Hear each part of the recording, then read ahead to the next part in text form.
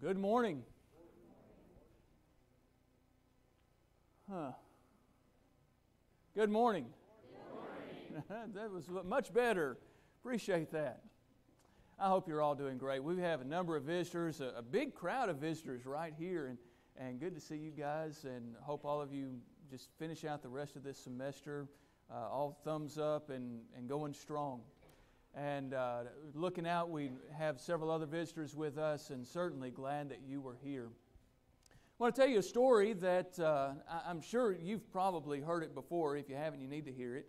And it's about an old country family that lived way out in the sticks. They were kind of like the Beverly Hillbillies, the Clampetts.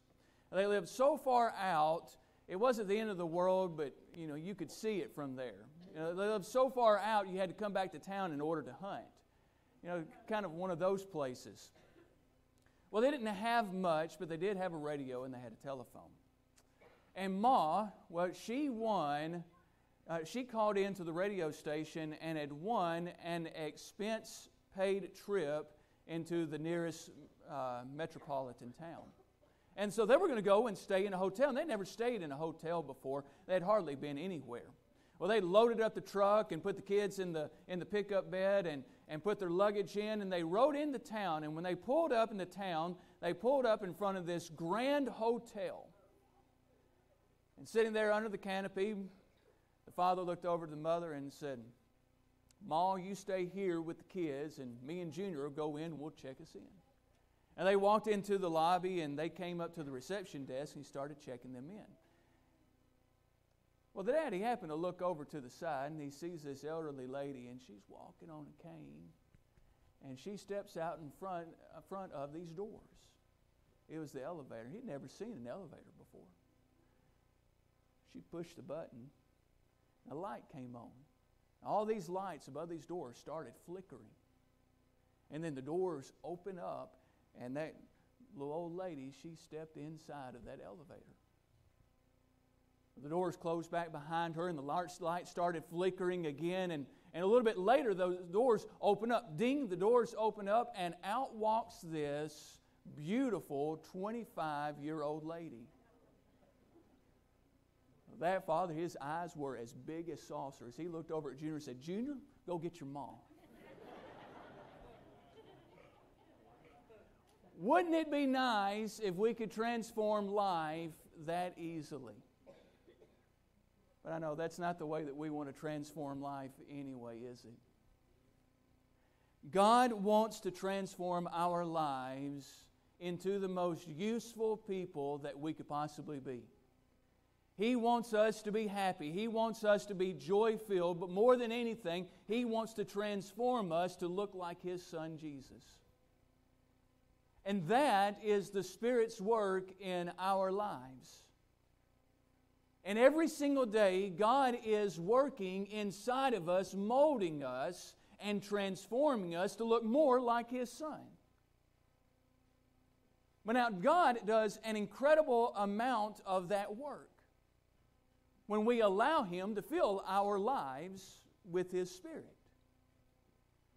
Well, it's one thing to be filled with the Spirit, but it's another thing to be thrilled with the Spirit's indwelling. You see, God cannot transform a heart that's not willing to be transformed. This morning, I want to talk to you about transformation. And I want to talk to you about something that falls into our hands and our responsibility in that transformation. I'm often dismayed at the lack of transformation among people who are supposed to be living transformed lives. I'm often dismayed at myself out of the lack of transformation that I ought to be living in the transformed life. And one of the ways that we do that is that we quench the Spirit's work in that transformation. And one way that we do that is that we fail to tune in to the Spirit's Word. And if I truly desire for there to be a transformation in my life, then I must be in tune with what the Spirit wants to teach me from the Word of God. You see, the key to transformed behavior is letting the Word of God take root in your heart. And the key to the Word taking root in your heart is in how you receive it. I'd say if any one of you, if you were to go home this afternoon and you decided that you wanted to listen to the radio, you'd probably walk up to the radio and you'd turn it on. Maybe you'd start turning a few knobs and turn it on AM or FM, or maybe there's a CD that you wanted to listen to, or plug in your iPhone into it and listen to some music that you have downloaded. And if you were to go home and turn on your radio and try to set it and listen to some music and nothing came on, what would you do? Well, you might look back behind, make sure that it's plugged in. You might check and make sure that the knobs are not messed up, that the station is turned to the right place, that all the lights are on, or maybe it's battery operated. You might check to see if there's any batteries in the back, or if it needs to be charged. But I tell you something that you would not do. You would not say, well, I know there's no such thing as radios. It's all just a big hoax. No, there's no such thing as radio waves. No, you wouldn't do that. There's no doubt in the world that there are radios. There's no doubt in the world that there are radio waves. If there is a problem with the reception, the problem is not in the radio. The problem is in the receiver. The Word of God has the ability to transform lives. Do you believe in the transformative power of the Word of God? There's no doubt that it can transform lives. There is no doubt that the Word of God can guide us and instruct us and help transform us into something more useful and more loving and more like Jesus than we've ever been before. There's no doubt in its transforming power. And so if there is not any transformation, the problem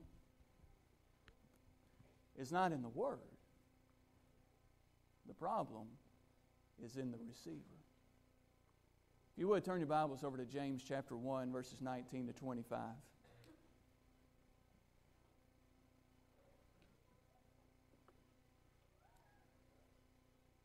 In this passage, James tells us how to improve our reception so that the Word of God can do what it's meant to do. And he does this by showing us 3 ways that we hinder its reception. Let's read this together. My dearly beloved brothers, understand this. Everyone must be quick to hear, slow to speak, and slow to anger. For man's anger does not accomplish God's righteousness. Therefore, ridding yourselves of all moral filth and evil, humbly receive the implanted word which is able to save you. But be doers of the word, and not hearers only, deceiving yourselves. Because if anyone is a hearer of the word and not a doer, he is like a man looking at his own face in a mirror. For he looks at himself and goes away and immediately forgets what kind of man he was. But the one who looks intently into the perfect law of freedom and perseveres in it, and is not a forgetful hearer, but one who does good works, this person will be blessed in what he does. James shows us 3 ways that we hinder good reception. Here's the first one. Oh, sorry, I went backward.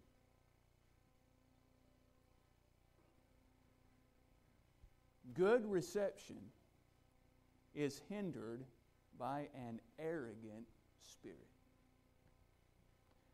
Many years ago, back before TV, people they bought radios and they listened to radios.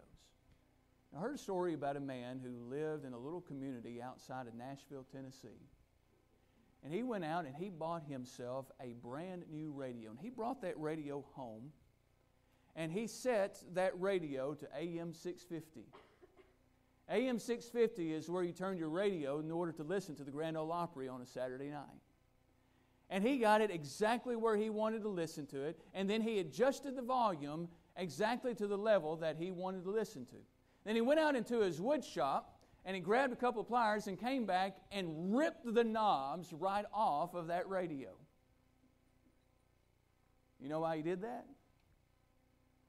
Because he didn't want anybody else tampering with what he wanted to listen to. He knew exactly what he wanted to listen to it, and nobody else was going to change the channel. Nobody else was going to change the volume. Have you ever known anybody like that spiritually?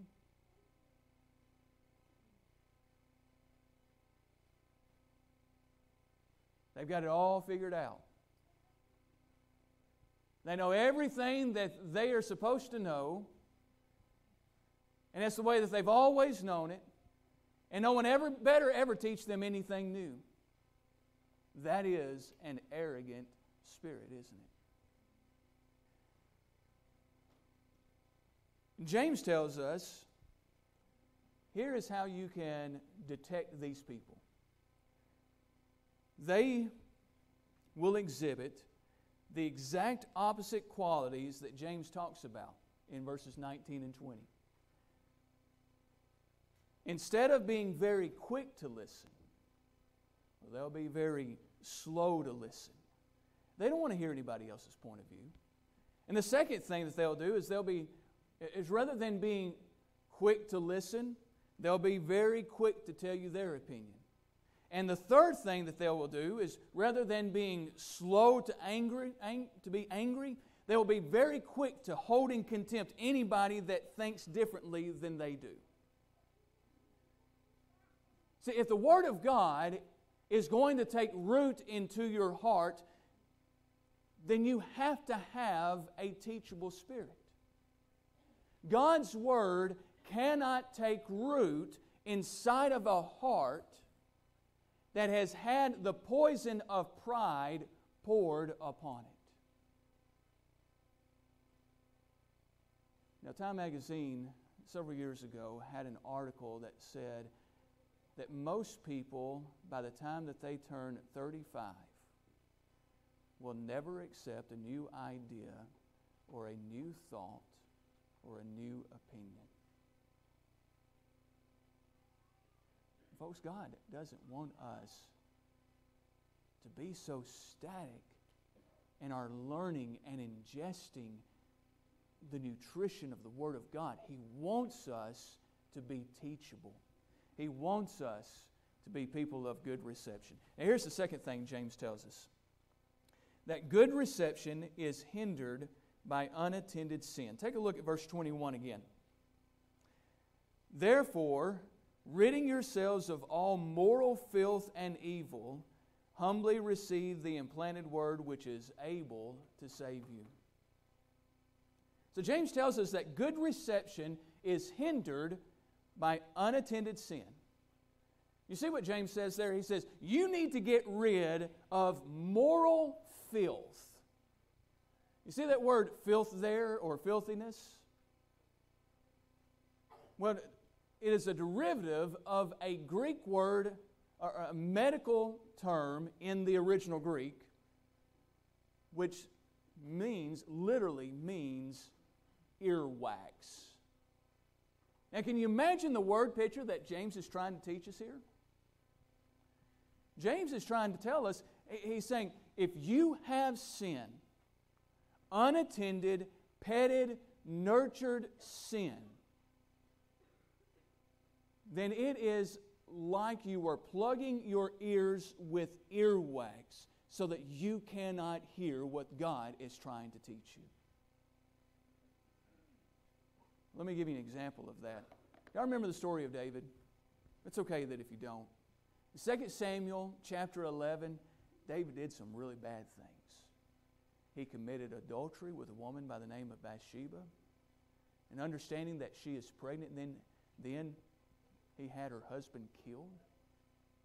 Now, David had a really good friend by the name of Nathan. Nathan was a prophet and a friend of God and a friend of David. And Nathan comes to David. He says, David, I want to tell you a story.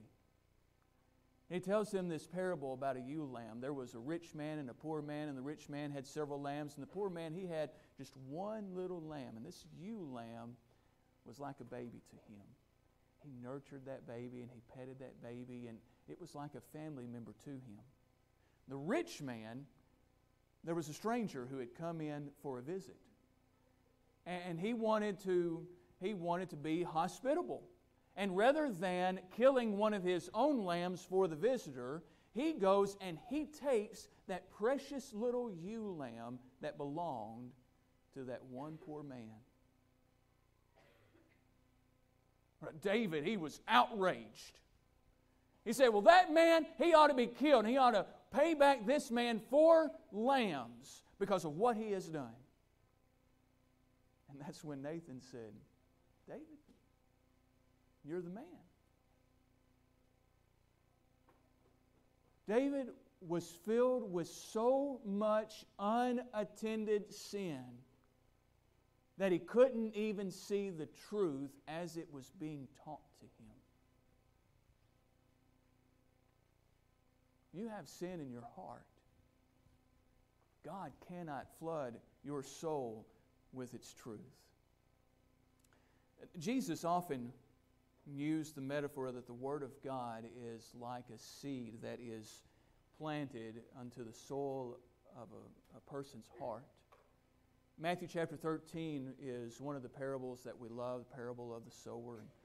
And in that parable, Jesus tells about how a sower was scattering seed, and some of that seed fell among the thorns. And even as that plant was beginning to sprout up, it didn't last because the thorns choked it out. Well, James picks up on that exact same metaphor. And he says, you need to humbly receive the Word of God that has been planted into you. I'm not a very good gardener. I'm one of those people with a black thumb, not a green thumb. I don't know too much, but I do know this. You cannot take seed and toss it into a bed of weeds and expect something fruitful to grow. No, what you've got to do, you've got to reach down, you've got to start pulling up those weeds and pulling them up by the root. And you've got to cultivate the soil and make it prepared for the seed to get into the soil and to germinate and to sprout up and to fruit up. It's not going to bear fruit so long as it's being choked out by the weeds. Folks, God's Word is living. It is active. It is powerful. But even Jesus says, and James says this too, God's Word cannot take root in a heart that is filled with unaddressed sin. It cannot take root when there's unaddressed sin. Here's the third thing. And we're down to verses 22 through 25. Good reception is hindered by shallow interest. Good reception is hindered by shallow interest. I like to read. Do we have any people who like to read here? Oh, yeah. It's okay if you don't raise up your hand. You're still smart. I still think you're intelligent. But I struggle with reading. This is a little saying that I say quite often. I don't read many books. I read books many times. And the reason why is my reading comprehension is just not as good as I would like for it to be. And so I read books more. I don't read more books. I read books more intensely, reading it over and over and over again, because I want to be able to get it. If it's a good book that has great information, I'll read it more than once, because I don't want it just to be down on the page. I want it to be right here. Have you ever gotten a love letter before? How do you read a love letter? I've gotten some love letters from Jennifer before, a long time ago. I tell you how you read over a love letter. You pore over every single word, don't you? You intensely read it. Let's suppose for a moment that you have an old maid aunt. She has passed away, and she was a millionaire. And you are the sole name on the will. Now, when you show up for the reading of that will, how do you think you're going to listen? I know how you're going to listen to the reading of that will. Let me give you one more example. Let's suppose that you are a captain in the Rangers Special Forces, and you are in combat, and your superior officer calls you in to go over a battle plan for you to lead 7 men to invade a heavily fortified warehouse. Now you tell me, how are you going to listen? You're going to pay attention, aren't you? You're going to listen to every single word that is being said. Because these are grave circumstances. And you're responsible for 7 lives going into this battle. Now the reason why I asked you to think about those 3 different scenarios is because God's Word is a love letter to His children. It's the most precious love letter that has ever been written. God's Word is the promise of the greatest inheritance that you will ever receive. And God's Word is the battle plan against the fiercest evil that the world has ever encountered. How do you read the Word of God? You pore over it like a love letter. You intensely listen to it as if it's the words of an inheritance. You pay attention because it is the battle plan for your life.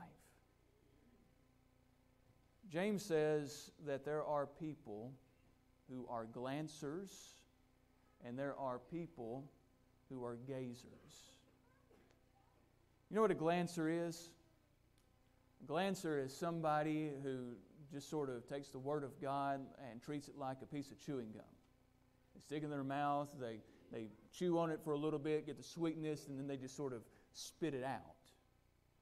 God's Word is meant to have much greater substance than that. It's meant to be digested. Now take a look at verses 22 to 25. But be doers of the word, and not hearers only, deceiving yourselves. Because if anyone is a hearer of the word and not a doer, he is like a man looking at his own face in a mirror. For he looks at himself, goes away, and immediately forgets what kind of man he was. But the one who looks intently into the perfect law of liberty, into the perfect law of freedom, and perseveres in it, and is not a forgetful hearer, but one who does good works, this person will be blessed in what he does. Now, James encourages us to be gazers. You know what it means to be gazers? I'll tell you, here are a couple of practices that gazers have. First of all, they meditate. You know what meditation is? David says, your law I have meditated on all through the night. Day and night I meditate upon your law. You know what meditation is? It's not just sitting in a dark room with candles lit, cross-legged and humming. And you know what meditation is. I guarantee you meditate. You ever worry about anything? You know what worry is? Worry is negative meditation. It's taking a negative thought and thinking on it over and over and over again. You know what meditation is. Would to God that we could take a positive thought and think on it over and over and over again. That we could think about Jesus' life and loving others and thinking on that over and over and over again. Here's another practice of people who are gazers. People who are gazers, they also memorize. Your word have I hid in my heart that I might not sin against you. You know, one of the things that I love about the time that we live in is that I can go out to just about any store and buy me another copy of one of these. It's such a ready, accessible source of information that I can go anywhere and I can find it. You know, we sometimes forget that for the first 1,000 years of Christianity, they didn't have that. Now, if they knew the Word of God, they had to hear it here, and then they had to know it here. And I'm afraid that we have become so accustomed to the ready accessibility of a Bible. We have apps for our phones. I love to use my app. You know, there's times I walk around without even a book in hand because, well, I've got 3 or 4 translations right on my phone. And I can pull it up. But the trouble with that is because since it's so accessible, I have it here, but I don't put it here. And I don't put it here. God's Word doesn't do me any good so long as it stays here. It only does me some good if it's here. And here's the third practice of people who are gazers. They model what they have been taught. One of the ways that the devil deceives us so that we are not being transformed into Jesus is that we substitute information for transformation. We become too content with just having information rather than being transformed by it.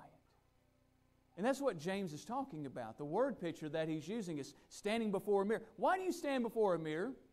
Why didn't you get in front of a mirror this morning? Well, you had to check, make sure you had some bedhead.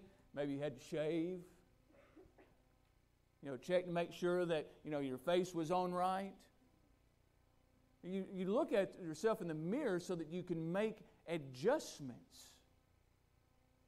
And that's what James is telling us. He's telling us the mirror is not an end in of itself. The mirror is there to increase our awareness for making transformation. And the Word of God is exactly the same. The Word of God is not, our Bibles, is not just an end in and of itself. You listen to the Word of God as a means to transform character. And James says, if you will do these 3 things, if you will linger over the Word, if you will fall in love with the Word, and you will live out what is being taught in the Word, then your life will be blessed indeed. You will be transformed. You will look more like Jesus. The question this morning, it's not, do you have the Word? The question is, does the Word have you? Not do you have the Word, but does the Word have you? As a little boy growing up in Paris, Tennessee, this was long before Titan's era. Like most little boys in my town, we were Dallas Cowboy fans. Yeah, just a few of you just kind of perked up right then, didn't you? And a long-time coach for the Dallas Cowboys, and I'm going to be honest, I don't know much about the organization anymore. All that matters to me was the coach, Tom Landry. Long-time coach, and he was known to be a man of great faith. And whenever he passed away, there was an article written in a Fort Worth newspaper, a man by the name of Jim Reeves. And at the conclusion of the article, he makes what is perhaps one of the greatest compliments that could be given to any man.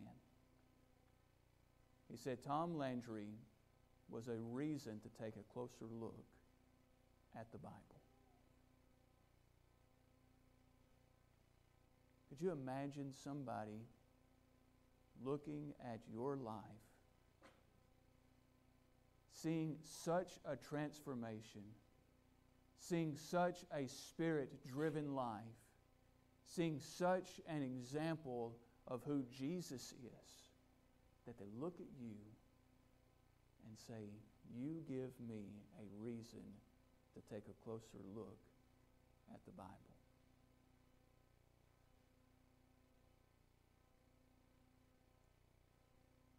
Does the Word have you? If not, please come while we stand and sing.